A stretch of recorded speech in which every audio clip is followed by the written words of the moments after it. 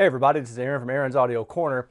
About a year or so ago, I created a video discussing the difference in measurement techniques and how that relates to a house curve that many people will use to tune either their home audio system or their car audio system.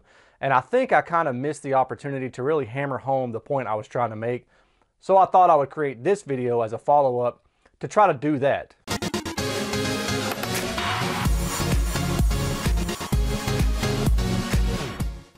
Now, what do I mean about different measurement methods? Well, primarily there are three measurement methods. The first one in car audio is used quite frequently, and that is to take a microphone, hold it in front of your face. Usually we'll lean the seat back to kind of put the microphone in the typical headspace, and then you play RTA pink noise and you move the microphone around the headspace, various ways. That would be the first method, and that's just typically referred to as the moving microphone method. This can be done in car audio, but typically it's not. This is usually used in home theater or home audio situations. But you would put the microphone on a little stand and you would move it around the headspace area, usually within 1 cubic foot, up, down, left, right, front to back. This would also be referred to as a moving microphone method because the microphone is moving in real time as the signal pink noise is being played. The other method that is often used is just to provide a spectrum sweep. And that would be where you place a static mic here and then you run a sine sweep, then you move it to the side and you run a sine sweep. That's typical if you're trying to do actual measurements and trying to get a real feel for what a loudspeaker is doing, but it's less useful in my opinion in a home theater setting or a car audio setting. It is also different because the stimulus itself is not the same. It's not pink noise, it is a sine sweep. Now with that said, I want to focus on the first two methods. Both of those are the moving microphone methods. With the moving microphone method, a lot of times people will use a house curve and overlay it on the in-room measured response and then use that to EQ to their target liking. I've seen all sorts of curves. You can go online and you can find various curves that people have come up with on their own, taking a typical baseline type curve and then tweaking it to their heart's content. The problem when you introduce a house curve into the moving microphone method, specifically when your body is in a position, is this. House curves aren't designed typically for a body to be in the place. Now, why does that matter? Well, your body influences the response that you measure in the seated position. And that's something that should come, logically to most people, but a lot of people kind of forget that aspect. The physical size and placement of your body not only affects the response, because as you can imagine, if you weren't in the seated position and you were just measuring the microphone in quote free space at the listening position, from behind the seat or something like that on a boom, then obviously you don't have all of this extra girth consuming your space, creating reflections, creating absorption patterns and that kind of thing. But not only that, the fact that you're holding the microphone, your arm is going to be a boundary that can influence the response, creating reflections. Your shirt sleeve can create reflections or certain absorption at the wavelength is low enough or your shirt is thick enough. You can also have issues from your head. I mean, you've got a physical distance of the microphone to your nose, your face, your chest. And when you move the microphone around, you also get the effect of head shadowing. Well, head shadowing, what does that mean? Well, let's pretend like you're the speaker and you're playing a sine wave or you're playing pink noise or you're playing music. Now, if I'm looking directly at you, the signal is pure. When I turn to the side and I put the microphone over here to my other ear, well, now the signal is being blocked by all of my face. That's head shadowing. That's basically it. So as you can imagine, in a home theater, it's not really that big of a deal because all the speakers are pretty much, in line with the microphone that you're measuring. However, in car audio, head shadowing is a real problem. So imagine, for example, you're in your car, you're in the driver's position. Typically what you find is the driver's side speakers are going to be in the door, the cell panel, or even maybe even the dash, and then the right side speakers are same thing. But what you'll almost always have is the relative angle from you to the driver's side speakers are usually somewhere in the neighborhood of, I don't know, maybe 10 to 20 degrees off axis, meaning that you're not looking directly at them. They're a little bit of an angle off to you.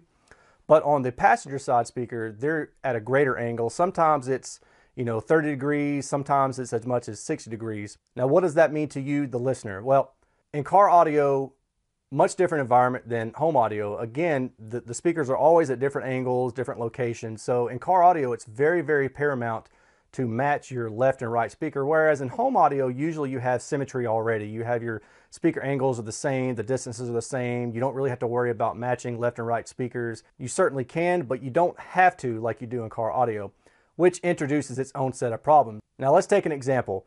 In the United States, your driver's side position is the left side of the car. If you're trying to tune the left side speakers, you can pretty much guarantee that the sound arriving to your left ear is going to be pretty close to the sound that's arriving to your right ear, because there's not as much head shadowing coming from a lower incidence angle. I mean, if you're about 10 degrees, 15 degrees off, that's not a big deal. Now, I'm not saying they're going to be the same. I'm saying they're going to be closer to the same. Thing is, when you go to your right side speakers, where the incidence angle is a lot larger, a lot of the information that's hitting your right ear, especially in high frequency, is not going to hit your left ear, because you're getting all of that sound coming from over here being blocked by your big old noggin, and it's not getting to your left ear other than via reflections. So you've really got to keep that in mind when you're trying to tune left and right speakers separately in car audio, especially if you're trying to match a target curve with your body in the seated position. In my experience, that's a really dangerous area to get into, and you really need to be cognitive of that. And since the head-related transfer function starts to begin at around 1 to 2 kilohertz, and again, relative to the angle of the speaker itself, the higher in frequency you go, the more dramatic the effect becomes. So you've really got to pay attention to that kind of issue. Okay, now that you've gotten all that precursor, I'm going to give you some real life examples. I'm not going to do this in my car because it's really cold outside and I don't feel like going to sit in the garage, but I'm going to do this in my home theater. And I'm going to do the moving microphone method in the seated position, and then I'm going to jump back there. I'm going to hold the mic on a boom, and I'm going to measure basically the same way, but with my body out of the seat in one and with my body in the seat in the other. And I'm going to overlay the results, and I'm going to show you the actual effect of your body being in the seated position. Before I begin measuring, I'm going to note that for my in-seated measurements, I'm using the microphone pointed straight up, because doing it like this is kind of a pain in the butt. And in order to do that, I'm also going to use the 90-degree calibration file that comes with this microphone. So when I move to the back of this seat, I'm also going to be pointing the mic straight up, just so it's more of an apples to apples comparison, because the response will fall off when you change the microphone pointed forward versus 90 degrees. And since this is more of a comparison test, I want to make sure that the comparison is made as apples to apples as it can be. Now, with that said, I'm also using REW, I am using 148 octave, I'm using signal length of 64K, and I'm using averages set to quote forever. And I'm going to just wave the microphone around in front of my face and kick this party off. So first of all, I need to play the pink noise. This is pseudo pink noise.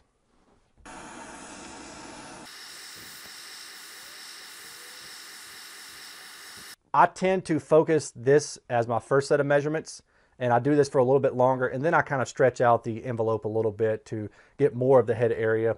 And now what I'll do is, that was the first test, and just kind of as a secondary first test, I'm going to lean the seat back and I'm going to measure around, just so we can kind of look at the differences between when you are moving the microphone a little bit too far forward versus when you are having the microphone placed in the head area when you are listening, okay?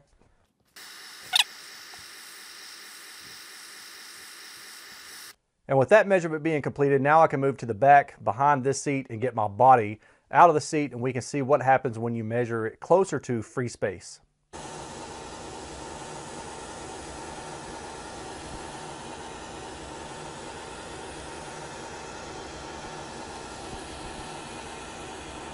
All right, here we are with the 3 measurements that I'd taken previously, all 3 of them shown here, but I'm going to clear them out first, and I'm going to bring them in one by one.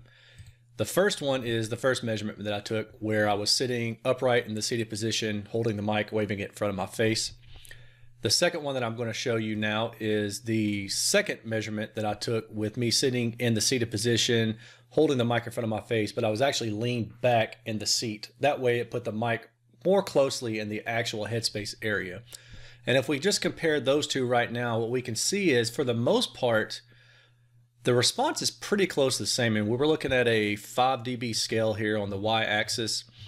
But what we see as well is above about 100 hertz to about 2 kilohertz, there is some variation in the response, anywhere from plus or minus 2 to 3 dB. And it just kind of shifts a little bit depending on where you are. So for example, at about 300 hertz to 400 hertz, the body upright is about plus 2 dB versus me leaning back in the seat. And then if you just go to the next octave, really, you're at about plus 5 dB with me leaning back in the seat versus being upright in the seat. So there's a pretty decent change there. And then when you get above that, you're seeing some other swings as well, due to, I can only assume, cone filtering from the body. Now I'm going to bring in the free space measurement, which was the measurement where I was holding on to a boom with the mic attached to the end of the boom. And that's going to be here in blue. Now we can see again that that free space measurement is, for the most part, pretty close to the other one. So it's actually not as varied as I expected it was going to be, but there still is variance here. Namely, in this 100 hertz to 200 hertz region, I mean, you're about, that's around 5 dB down in response from the other two in-seated measurements. And then if you go a little bit higher, you can see the real difference above about 8 kilohertz, 9 kilohertz. And the response is anywhere from 1 to 2 dB higher with your body not being in the seat. So with you holding the microphone in free space, the response actually increases a little bit on the top end. That's something that I normally see, and I would actually think that is going to be more exaggerated when you are in the car audio environment, which I'll talk a little bit more about later. But suffice it to say, when the microphone is hidden, when the microphone is hidden behind one ear relative to a speaker from the other side. So let's shut down the body back, or actually we'll shut down the body upright, because I'm assuming that most people, when they measure in the seated position, are holding the mic in front of them, but they're leaned back. Most people I see do that. So we'll just compare those two to make things a little bit easier here. And again, you see the same kind of trend where the response is varied, plus or minus 1, maybe 2, 3 dB, plus or minus 2, 3, oh my gosh, plus or minus 2 or 3 dB. And then we can see here that the response is varied again, about plus or minus 2 to maybe 3 dB, above 100 hertz to about 2, 3 kilohertz. But then you also see some little shifts here. Now, that's really in the minutia, and I don't know, how often that's going to cause an issue for most people. But again, this gets back to the point of, let's say you had a target curve that you were trying to hit with this response. So you were EQing until you couldn't EQ anymore. What kind of changes are necessary and what kind of changes are not necessary? Well, you don't know until you get into the car or into the seated position in your living room, your listening room, your home theater, and you start listening and you try to correlate the measurements with what you hear. And that's really the point here, is that I really want to make it clear that you can measure in different ways and you can get different results. And that's what we're seeing here. The body certainly impacts the response, and the degree varies depending on what frequency you're talking about. But the bottom line is that the body being in the seated position does have an effect, and it's plus or minus maybe 2, 3 dB. And if you're, making corrections on one and you're making corrections on the other frequency, you may actually have them flip-flop. Maybe you should have gone the other way around, but you don't know, because that's part of the measurement process, is making adjustments and then listening and trying to figure out what works best. Measurements are now done, and we've got a plethora of information. A what? A plethora. What we can tell, namely from the difference in looking at the measurements, is that when your body is out of the seated position, the response is varied between about 100 to 200 hertz up to 2 kilohertz. and when your body is in the seated position, leaning forward or back, the response is closer to the same, but still varies a little bit within that region. However, when your body is out of the seated position, I also noticed a pretty decent difference above 9 kilohertz. I will say that when you're measuring, usually above like 8 kilohertz for RTA purposes, it gets really touch and go there as well. So you've got to be mindful of how you're measuring and also make sure you're listening to the music content. And with it being so sparse in music content, I would also advise you possibly to listen to pink noise as well and make the adjustments in EQ that way. Listen, measure, just to make sure that things look all right if you're doing this all manually. I think the obvious question that most of you are going to have for me is, how do I measure? And honestly, the answer is a little bit of every way. There really is no wrong or right method. My real key point that I want people to pay attention to, and the takeaway that I want you to have from this video, is that when you're using a target curve, you need to understand how that target curve was derived. Most target curves, and actually every target curve that I've come across, is derived based on a free space type measurement. It's not based on somebody else sitting in the seated position, waving a mic in front of their self, and then taking out the effects of their body. I don't actually know anyone who's gone through the trouble of doing that. So that means that if you're looking at a target curve that was supplied to you, or you found one online somewhere like on AVS forum or something, and you downloaded this target curve, there was no body taken into effect. And if you're trying to hit a target curve, you want to hit that target curve in the same way that it was supplied to you. So ideally, you wouldn't sit in the seated position. You would try to hit that target curve in a free space environment. However, what we've seen in the data is that there's not a huge difference between in-seated and free field type measurement in a room. However, if you're trying to hit a target curve, I would advise you simply to try to hit that target curve in the same way that it was delivered to you. And most likely that means not you in the seated position. But if you're trying to get something real fast, trying to check something out, maybe you're trying to balance left and right sides, and you just want to, sit in the mic and take a couple sweeps, that's probably okay. Again, I'm not telling you either way is right or wrong. I'm simply here to provide you with the information that there is a difference between the two. They say knowledge is power, so hopefully today you've gained a little bit of power, and if not, keep coming back. We'll try to work through this together. I'm always here to help out, and I hope you guys appreciate it. I hope you guys learned something today. And with that said, I'm out. You guys take care. Peace.